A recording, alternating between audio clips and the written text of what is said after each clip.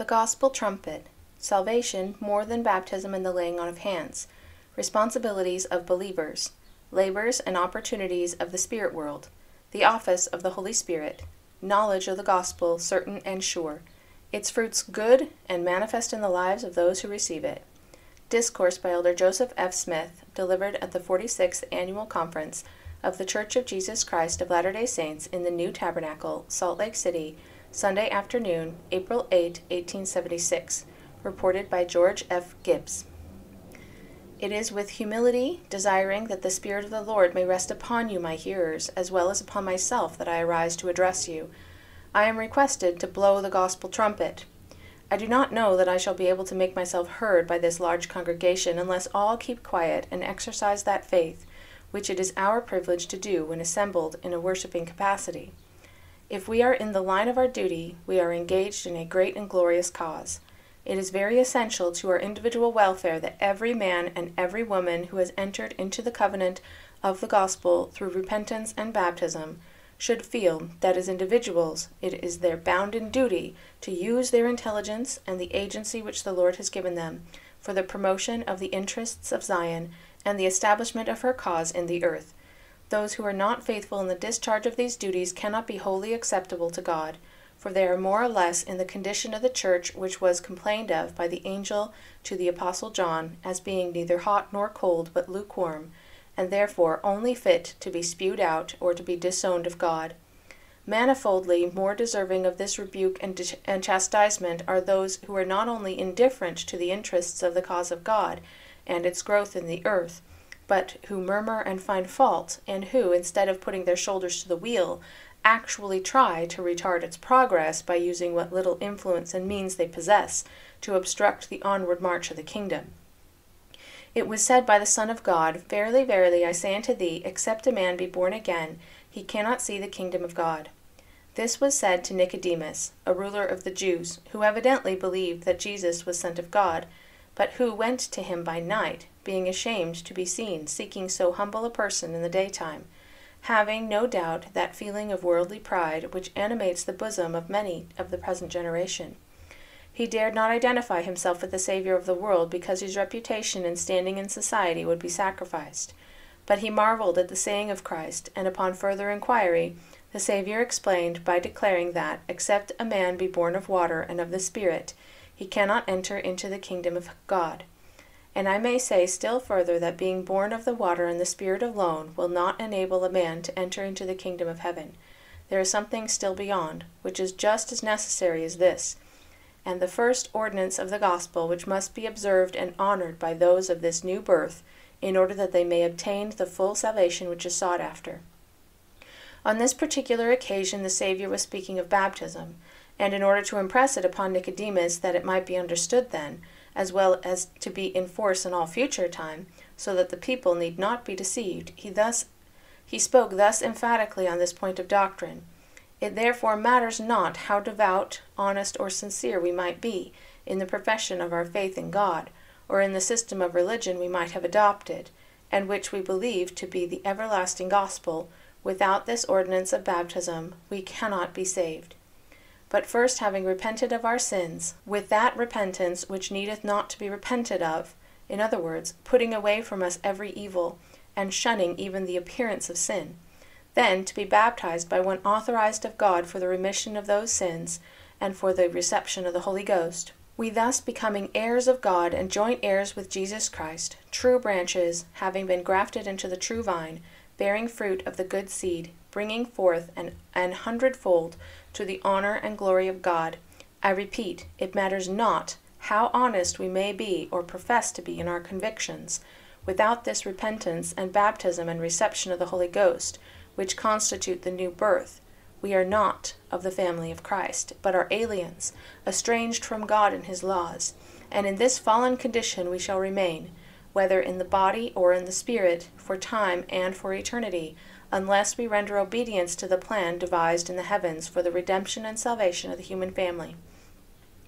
The Latter-day Saints may say, we were taught this doctrine by the elders in our native lands, and we believed it and repented of our sins and were baptized, and we received the gift of the Holy Ghost, which was a testimony to us that we had done the will of the Father, And since then, our testimonies have been confirmed through the manifestations of the power of God and the renewal of his Spirit in our hearts. Why, therefore, say they, is it necessary to refer to these things now? Perhaps a reason may be found for so doing in the fact that, judging from the actions of many who profess to be Latter-day Saints, it would seem that they had come to the conclusion that they had completed their work, that the requirements of the gospel were all complied with, and nothing now remained but for them to enter upon the inheritances promised to the faithful. We perhaps forget, in consequence of the things of time which so tempt our fallen nature, that, having been born anew, which is the putting away of the old man's sin, and putting on the new man Jesus Christ, we have become soldiers of the cross, having enlisted under the banner of Jehovah for time and for eternity, and that we have entered into the most solemn covenants to serve God, and to contend earnestly for the establishment of the principles of truth and righteousness on this earth continually, while we live. And having been bought with a price, that is, having been redeemed from the power of sin, through the atoning blood of the Savior, as the Apostle says, we are not our own, we are his, and we are dependent upon him, not only for the light and knowledge which we have received, by virtue of the gospel restored in this dispensation through the prophet Joseph Smith, but for all temporal blessings, and even for our very earthly being. Therefore it is not consistent with our high and holy calling to allow ourselves to become careless and indifferent to the interests of the cause we have espoused, lest we fail through our inconsistency, and return like the sow that was washed to her wallowing in the mire, and peradventure be found traitors to the sacred cause in which we have enlisted, and forfeit the gift of eternal life to which we have been made heirs. There is a course marked out for us to walk in. It is that straight and narrow path which leads back to the presence of God. The lamp to light our onward march is the Holy Ghost, which we received on or after our new birth. If we falter and turn aside, our lamp will burn dim and finally go out, and when, lo, the Comforter, the source of revelation, will leave us, and darkness will take its place, then how great will be that darkness! In proportion to the light we possessed, will darkness overpower us, and unless a speedy repentance is made, the darkness will increase within us until we lose sight of our calling, and forget him who redeemed us and claimed us for his own. The Apostle Paul, in his first epistle to the Corinthians, says, Know ye not that ye are the temple of God, and that the Spirit of God dwelleth in you? If any man defile the temple of God, him shall God destroy, for the temple of God is holy, which temple ye are. His language is applicable to us as Latter-day Saints, and destruction must overtake us, which is as certain as it is that God is a just being, if we render ourselves unworthy of the calling and name we bear by failing to perform the duties devolving upon us. In referring to the subject of baptism as essential to salvation, it may be asked by some, what would become of those who heard not the gospel, and who therefore had not the opportunity of being baptized, claiming as we do that the gospel was taken from the earth in consequence of its being rejected, and when proclaimed by Jesus and his apostles? I would say to such that God has made ample provision for all his children, both the ignorant and the learned. Those who have not had the gospel preached to them in the flesh will hear it in the Spirit, for all must have the plan of salvation presented to them for their acceptance or rejection before they can become amenable to the law. For, says Paul, where there is no law, there is no transgression. To those who have not heard the gospel in the flesh, if they have not already heard it preached in the Spirit, they most assuredly will, and that, too, by men who have previously preached it on the earth, who have died faithful servants. They will continue their labors in the spirit world, and those who receive the gospel from them will live according to God in the Spirit, and all who hear it will be judged according to men in the flesh. For, says the Apostle Peter, for this cause was the gospel preached also to them that are dead. 1 Peter 4:6. When therefore the law is revealed to them, and they become instructed in it, then they will be held responsible. If they receive it, their kindred or friends who remain upon the earth perhaps during the millennium will act for them. That is, they will be baptized for and in their behalf, for the remission of sins, and be confirmed members of the Church of Jesus Christ in the same manner as that work is being done now, there being only one faith, one Lord, and one baptism, which law is eternal and unchangeable, and therefore it is applicable to the dead as well as the living, in all ages and climes. And further, no living creature who has become subject to sin and the power of death, in consequence of mortality, can evade this law and be redeemed. for it is the door to the fold of Christ, which fold cannot be entered only through the door. So great and important is this labor, and so necessary for the salvation of the human family, both the living and the dead, that, as the prophet Joseph said, it will occupy the whole period of the millennium to consume it. In connection with this work is that spoken of concerning Elijah the prophet, namely the turning of the hearts of the children to the fathers, and the hearts of the fathers to the children, which, if not done, the whole earth will be smitten with a curse. The kingdom of God must be erected upon the principles which Christ has revealed, upon the foundation of eternal truth, Jesus himself being the chief cornerstone. These holy and sublime principles must be observed and honored in our lives, in order that we may obtain an exaltation with the sanctified in the kingdom of God. The beauty of these principles, if they are true, and the satisfaction derived from their adoption, is the knowledge that we receive convincing us of this fact. We have not believed a fable, neither are we cherishing a cunningly devised scheme, but we have been inducted into the truth, having Christ for our head, who is our forerunner, our great high priest and king. It is true, there are few comparatively who acknowledge allegiance to him, and there are many of these who do not apparently comprehend the importance and binding character of their covenants or allegiance. This is greatly to be regretted, not that the loyal and faithful subject will lose anything in consequence, but because they who refrain from exercising themselves in this cause will sustain the loss. A loss, too, which they cannot now estimate. It is indeed sorrowful that any should be indifferent to this all-important matter. Who is there of those that have been, or now are, associated with this church, who have not felt the power of the Holy Ghost, and realized in some measure the benefits of that Spirit through the knowledge which it imparts? This question will meet all of us, those who turn away from the truth, and those who are and will remain indifferent to the cause of Zion, as well as the faithful, when we shall appear before the bar of God to render an account of our deeds done in the flesh. The Holy Ghost is a personage who acts in Christ's stead. Just before the risen Redeemer left the earth, he commanded his disciples to tarry in the city of Jerusalem until they should be endued with power from on high. They did so, and agreeable to promise, the Comforter came whilst they were met together, filling their hearts with unspeakable joy, insomuch that they spake in tongues and prophesied, and the inspiring influence of this holy being accompanied them in all their ministerial duties, enabling them to perform the great mission to which they had been called by the Saviour. We are informed that on a certain occasion, whilst engaged preaching the gospel, many who heard them were convinced of the divinity of their mission, and they cried out, saying, Men and brethren, what shall we do? They were not told to come to the anxious seat to be prayed for, or to believe in Jesus, for they already believed and were convinced.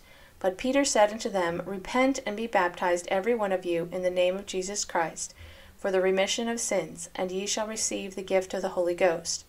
The office of the Holy Spirit is to enlighten the minds of the people with regard to the things of God, to convince them at the time of their conversion of their having done the will of the Father, and to be in them an abiding testimony as a companion through life, acting as the sure and safe guide into all truth, and filling them day by day with joy and gladness, with a dispensation to do good to all men, to suffer wrong rather than to do wrong, to be kind and merciful, long-suffering and charitable.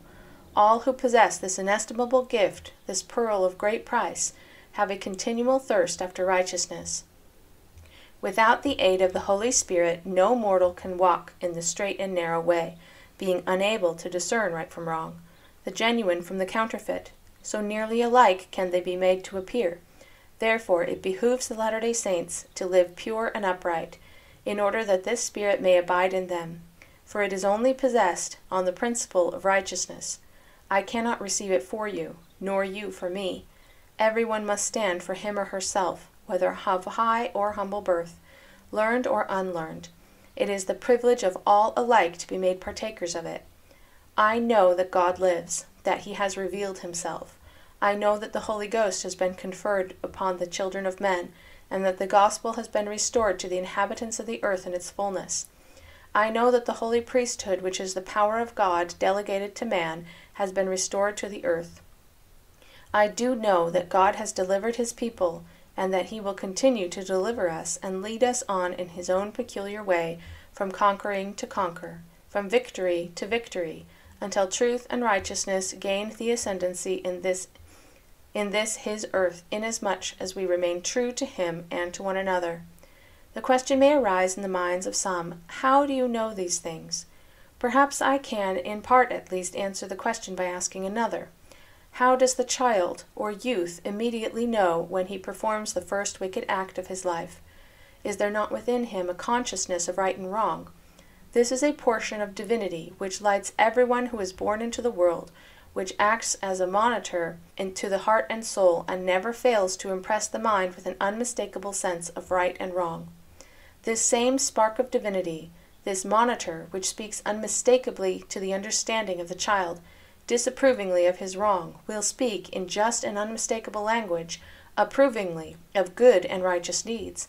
Therefore I know what I declare to be true, because my conscience approves of my obeying the requirements of the gospel. This inward monitor testifies to my spirit that in rendering this obedience I do right, and gives me the self-same assurance when I am in the discharge of any other duties, whether officiating in the capacity of an elder, or in the performance of those duties which, as an individual, I owe to society. Is this the only way? No. I know it by the sight of the eye, by the hearing of the ear, by the feeling of the heart. I know that Mormonism is true, because the fruits of it are pure and good. The fruits of our religion can be seen and heard, and their influence can be felt. For instance, here is a brother who does not take the name of the Lord in vain. He does not steal, nor lie, nor commit adultery. Neither would he bear false witness against his neighbor. He honors his parents and seeks to do to others as he would wish to be done by. He bears the full fruit of the Spirit which he has received by virtue of his obedience to the gospel, which is love, joy, peace, long-suffering, gentleness, goodness, faith, meekness, temperance. His influence is good, and you know that he has drunk at the pure fountain, that he has gathered his figs from the fig tree, for were it otherwise, his actions, the fruits of his life, would be an opposite nature. Further, this unmistakable assurance which is derived through yielding obedience to and practicing the principles of eternal life is continually being confirmed, as it were, by line upon line and precept upon precept, through the revelations of the Holy Spirit, which is a continuous and unfailing source of intelligence, of joy and happiness, drawing him who possesses it nearer unto God, and will eventually cause him to appear like unto his Maker. It is the feeling who has said in his heart, there is no God, and it would indeed be a weak and foolish mind that would rest satisfied without knowing beyond a doubt the author and source of his religion, when the opportunity of ascertaining the fact is extended to him. I know the fruits of my religion are good. They are flavored with the sweets of heaven, and they impart health and life to the soul. And I know that God, the Creator of heaven and earth, is its author. No man need wonder whether this be really true or not, for all may know for themselves. All may partake of the fruit of the vine, and eat and live. All may drink of the eternal spring, and drink and thirst for more. These things I declare to you to be true and faithful. I have been acquainted with them from my youth, and I have felt their influence from my childhood. I have seen the effect of their opposite, and I know whereof I speak. I cannot deny these things, neither can any man who has ever known them, although he may apostatize from them, except he deny himself and his God. The man who embraces what is called Mormonism, but which is really the gospel of the Son of God, and lives according to its precepts, will never lie, nor steal.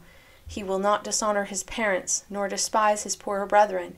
He will never, no, never speak against the Lord's anointed, nor be ashamed to own his God, to whom he owes homage and gratitude now and forever. He will never do a dishonorable act, nor fail to acknowledge God in all things.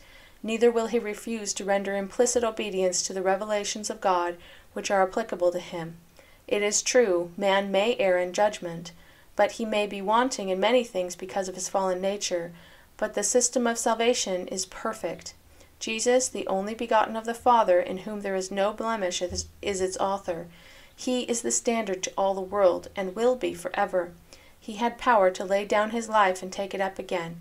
And if we keep inviolate the covenants of the gospel, remaining faithful and true to the end, we too, in his name and through his redeeming blood, will have power in due time to resurrect these bodies after they shall have been committed to the earth. Let us then, my brethren and sisters, be valiant for the truth, maintaining our integrity to God and our brethren in all meekness, that we may at last come to the knowledge of God and Jesus Christ, whom he has sent, whom to know is eternal life. This is my prayer, in the name of Jesus. Amen.